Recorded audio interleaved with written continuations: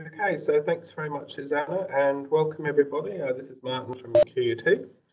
I hope that you'll find this an interesting and informative presentation, and I look forward to your questions as well.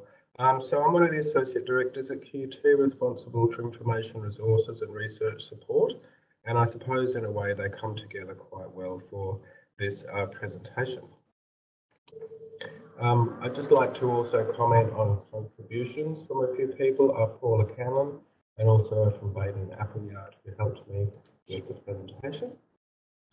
You will have seen that this is the topic for today that was advertised, and I'll be addressing those issues. And since that's come out, I just wanted to share a preamble that I aim to provide a supporting information to authors and research support staff, including library staff, on the importance of understanding the issues around and the negotiation of publisher agreements, and particularly as they pertain to obtaining copy and provision of open access.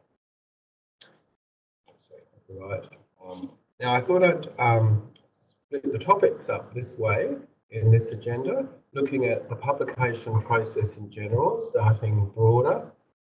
What are publisher agreements? Why we have them? Looking at agreements between institutions and publishers, looking at some of the practices in the marketplace particularly, also addressing copyright and Creative Commons licensing, addressing Crown copyright in a brief way, looking at open access, research funders, research data, and the importance of negotiating. And then I thought I'd wrap up, because I think a lot of people today are here from libraries, although not everybody is, that we'd look at ways that libraries or perhaps other parts of the university can actually support this area with a range of services. I'll start with the publication process and services. When an author publishes their work, they're engaging the services of a publisher to perform the publishing tasks. And the publication could be a journal article or a book or even a data set. The author generally benefits from making use of the range of services to improve the presentation of the paper and the perception of prestige and possibly the impact. And publishers generally provide a range of services through their website by which authors engage the publisher. Many of these services are listed on this slide, and with that I'll briefly overview them. This is a hybrid list of services that I developed from looking at a number of publisher websites, and they provide these range of services and information: how to get published, advice to authors, how to write. There'll be information about editorial policy, ethics and responsibility, how to submit a manuscript, how to match your article with an appropriate journal. There'll be information often on open access options and limitations, processes on the deposit.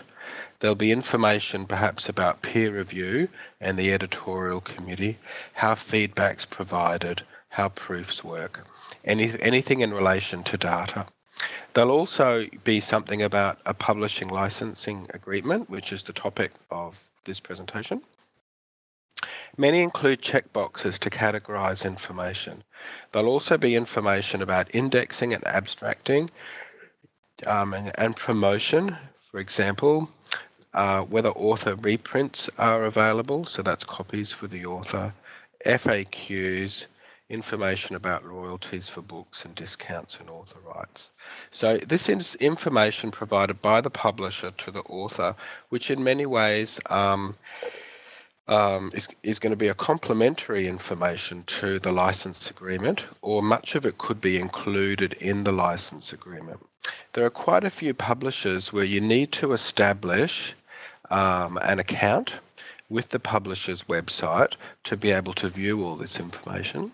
So they're tracking users, or there may be other sites from publishers where this is openly available, and you'll see both kinds. I've listed some examples of some publisher information sites, And there are, of course, as many examples as there are publishers, and you don't have to look very hard usually to find them on the site. The information is usually available from a link called something like Information for Authors or Author Services.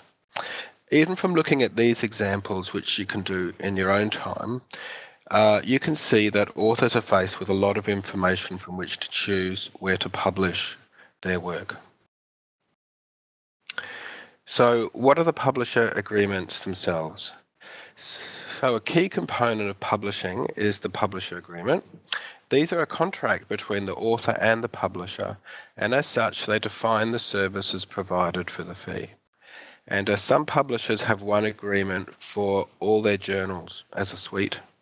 That is, all the journals are on the same agreement, while other publishers have different publisher agreements for each journal or for the imprint, which can be a brand and a group of journals. This is likely perhaps to have come about due to disciplinary differences, also reflected in publisher imprints, also for historical reasons, perhaps such as a consolidation in the marketplace. Also, being a contract, it's important that authors read and understand the contract. They should seek assistance if unsure. And of course, being a contract means that aspects are open to negotiation. Let's look at some of the common aspects of publisher agreements. Like all contracts, publisher agreements often have features in common that are listed in the slide here. So there's parties, descriptions, right to publish. I'll explain each of those. And services should be described in enough detail to provide assurance to both parties, including the author. First of all, the author signs the publisher the right to publish the work. The author should be careful to understand explicitly if the author retains copyright or if the publisher is contracting the copyright handover from the author to the publisher. And because copyright is automatic and it is a property, which means it can be given away or sold, and authors need to be aware of that. Exclusive or non-exclusive means that the author assigns the publisher the exclusive right to publish or not. It is generally preferable to assign a non-exclusive right, if agreeable. Otherwise, the author is not able to publish their own work in other ways in the future. For example, publishing research as both an article in the short form or in a book, perhaps the long form. And of course, there are many variations on that. This section usually also addresses the right to reproduce or not, which contracts whether the author can legally provide copy of their own work. It is possible for an author to unknowingly restrict what they can do with their own research outputs. The author warranty is the section in which the author declares it is their own work, and all contributors should be authors or otherwise acknowledged. The author also warrants that the information is correct. This implies the use of good research practice and good laboratory practice. Together, also the warranties ensure the publisher that good research ethics and academic integrity have been applied. The last section mentioned here is about author rights, such as the right to publish a version of the paper onto an open access repository, and maybe to also share copies with colleagues. In this case, of course, costs may or may not apply. We know that for traditional publishing, the author does not usually have to pay, and readers or institutions or libraries pay to access. For open access publishing, there may be an article processing fee, APC, to receive publishing services, and readers access for a fee. So why have publisher agreements? Because agreements provide assurances to both parties, and that is provided the terms are mutually beneficial and satisfactory. They are important to publishers because they build the business. They are important to authors because they provide a vehicle by which to retain copyright and claim rights.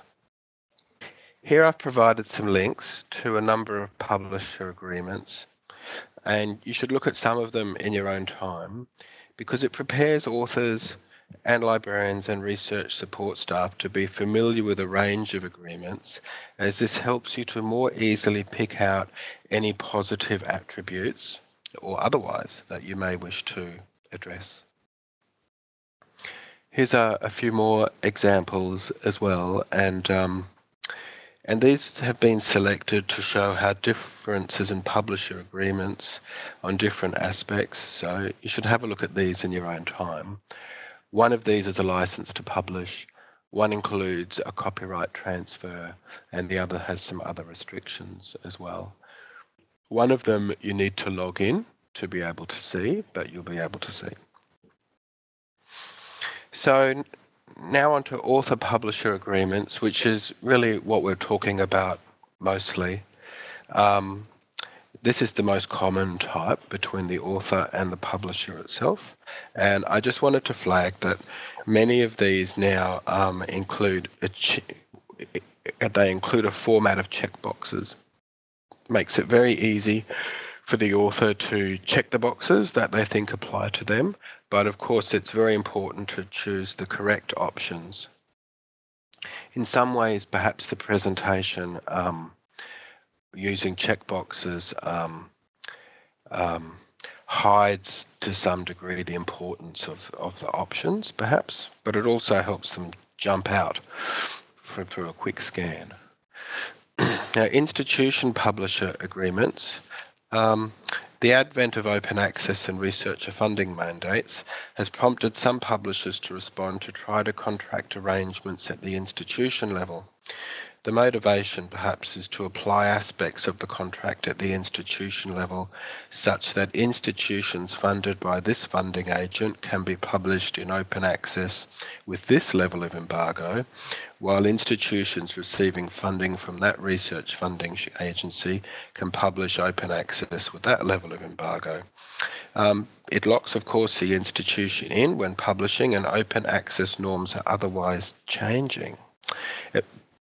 Publishers would generally prompt for this type of agreement if they can see benefit in improving the outcome for them. It is very important that this type of publisher agreement is considered at the appropriate level within the institution. That is by a leader with institution-wide level of delegation. And Australian institutions have generally not made such agreements to date. Let's now look at some of the practices that have emerged in the marketplace. So the internet has provided many opportunities for publishers, authors and readers to engage more seamlessly and quickly. It's also provided the opportunity for new publishing models and businesses to develop. Authors and support staff should be aware of these opportunities and also of some of the pitfalls. Some of the aspects to look for can happen that a publisher is actually spamming authors and inviting them to publish, and there may be some evidence that they're using institutional open access repositories for contacts. You should look for minimal publishing history as a signal. You should look if they're often targeting early career authors. It should raise awareness if there is overnight acceptance of papers, and if there's minimal feedback indicating little or no peer review. You can also search the website to look if there is evidence of an editorial committee. Again, of course, there can be an agreement, and the same principles of looking for good aspects should apply, and also with support and also negotiation that will come to. Next issue I want to talk about was copyright. So understanding copyright is central to working with publisher agreements and with publishing in general. And because copyright is automatic, it means that someone owns the expression of the words. It may be the author or authors, may be the institution or the employer or the society. It depends upon the policies under which the author is working. Also, universities and research institutions will have an IP policy and a copyright policy, and often have an open access policy. Publishing does not automatically change the ownership of copyright, and many publishers allow the author or the copyright owner to retain copyright. There are some publishers that require copyright transfer to the publisher. And agreements may make this explicit, or it may be deeply embedded within the text, and authors and support staff should look for it. If a publisher demands a copyright transfer, you can try to negotiate. And if they won't, you can consider the pros and the cons of publishing with that author or with another author that may allow the author to retain copyright. And the message is to shop around. Just wanted to briefly mention Creative Commons within the context of copyright. And because licenses can be so different, it can be difficult for all parties concerned, including readers or authors, to determine what they can and can't do with published material. And so we have Creative Commons, which is an open license framework which standardizes to 4 attributes and presents into 6 licenses. This makes it easier for all parties to understand. As the Creative Commons license is provided to readers, they too can understand. And now more publishers are starting to use Creative Commons licenses. In fact, some charge a bit more for it, probably because they think they're getting less by the agreement. And that statement would really apply to open access publishers. Here are some examples of publishers using Creative Commons licenses. You can see the relationship here between CC Open Licensing and the open access publishers listed and that method of publishing. Crown copyright. It was stated in the objectives of the presentation that I'd be addressing this. Okay, so Crown copyright's been around for a long time, but it's perhaps not so well understood in many circles. I certainly learnt from doing a bit of research and talking to Baden Appleyard. For any work produced by the Crown, which can be government or statutory authority, the copyright is automatically owned by the Crown for 50 years. To know when something is Crown copyright or not really requires the examination of how the authority came to exist and of its governing structures. I'll refer you here to the Copyright Act and to the Osgoal website.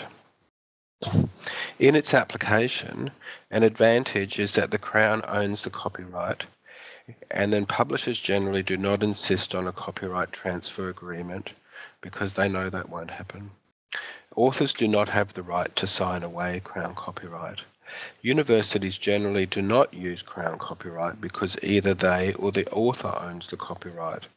If it is a solution to retaining copyright, then it is retained for the Crown and not for the institution or the author. So it's quite a complex issue. Open access.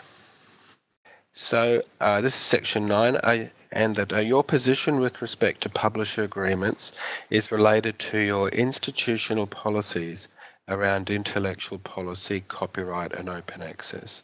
When you use Sherpa Romeo to look up publisher open access policies, you should also consider local applications such as funded policies. There are other presentations in this series more about open access in general, but I've listed some points to consider the benefits of open access, your institutional open access policy, the Australian Research Council, National Health Medical Research Council policy, your institutional copyright policy, and publisher open access policies. Now on to green open access and publisher agreements. A specific aspect of publisher agreements to look out for is whether they allow the author to publish into the institutional open access repository or not. This is where the rights for authors come into play. You should be aware of what version can be made available on open access and after what embargo period. Here are some publisher statements on open access. that you can look at in your own time. Gold open access. Now, many publishers offer also gold open access options. There may be a Creative Commons license as described before, or there may be a bespoke publisher agreement. You still need to check for copyright ownership, exclusive license, and who should pay. And the publisher agreement could mean your article is published in open access, but you do not retain copyright, and you are not allowed to put a copy in your institutional repository. This may come as a surprise to authors and to library staff and to other support staff, because there may be a general interpretation that an open access publisher will be friendlier in those aspects, but you still need to check. A brief point on research funding agencies. The ARC and NHMRC, of course, have both got open access policies. It's best to ensure that the open access requirements from ARC and NHMRC or your institution's own policies, for example, is not in conflict with the publisher agreement, and any aspect should be negotiated before the agreement is executed. A few comments on research data, and it's that a growing number of publishers are offering or requiring the data set supporting the publication is also made available. And some publishers like Nature host the data, while others may refer authors to publish with data hosting services such as a Figshare or a Dryad. There are also terms of service provided by these data hosting agents. So I've given you a few links there to have a look at. If you haven't looked at them before, you'll certainly see a lot of data sets related to journal articles in the Dryad service, and you'll see some in Figshare as well. On to negotiating, which is very important. So in general, the principles of negotiation come into play with publisher agreements. Attributes can be negotiated by the author or by someone else representing the author, or there can be some support staff providing advice to the author. Publishers want your publications as it grows their business, and so you have some leverage with them and you have choices. You need to be aware in negotiating that really everything can be negotiable. You don't want to allow haste or a low level of author awareness or a desire to publish to execute contracts unnecessarily against yourself. For most authors, the negotiation is between the author and the publisher. But for some institutions, they own the copyright and so the publisher agreements. The institution could assign the right to publish to the author, which is what happens. Here are some other points also about negotiating. You can try using track changes to make changes and see how the publisher responds. You can try or insist on retaining copyright and try to exert or assist on your right to publish also the best version of your paper possible into the open access repository within 6 months or 12 months after publication. If all else fails, you can consider publishing with another publisher with more acceptable terms of publication. Now, we have talked about the author's dilemma. You may have heard of that before. Is that they're encouraged to retain their rights, yet on the other hand, they're encouraged to publish in the high status journals. I just wanted to acknowledge that. Also, collective action will likely be required, perhaps, and I've referenced Andrew Adams. You may need to decide when to walk away. The last point I wanted to talk about today was about support services that could be provided to authors. So here are some tips for research support services and staff, example for librarians. There are many things that can be done to support researchers. Universities can provide a productive partnership between the researcher, the research office and the library. They can give supporting web information. You can provide workshops and seminars on publisher agreements. You can provide a consultation, a service through your liaison librarians or through a specialised role such as a scholarly communications librarian. You can provide assistance with understanding the agreements through working through them together and explaining. You can provide assistance with understanding copyright retention by working through it together and explaining. You can provide assistance with negotiations where requested. And of course, you can provide assistance with payments of article processing charges, like for gold open access journals. So those are the main points of my presentation today.